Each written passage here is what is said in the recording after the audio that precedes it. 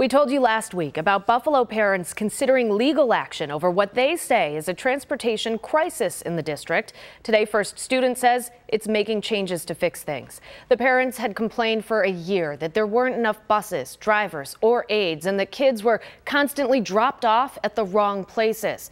Now, First Student says it's bringing in 15 drivers from other areas, and to keep and attract more drivers, it says it's raising wages and offering new sign-on incentives. The company says it's dealing with a critical nationwide shortage of drivers and that 90% of school districts have trouble getting enough of them.